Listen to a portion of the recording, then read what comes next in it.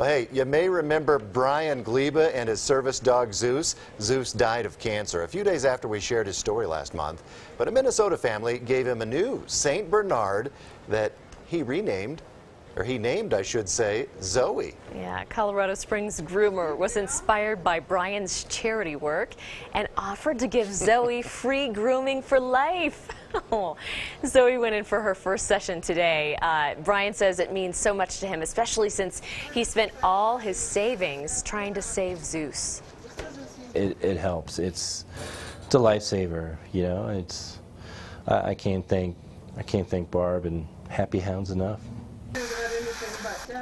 Look at Zoe there getting all cleaned up. Brian is training Zoe to become a service dog.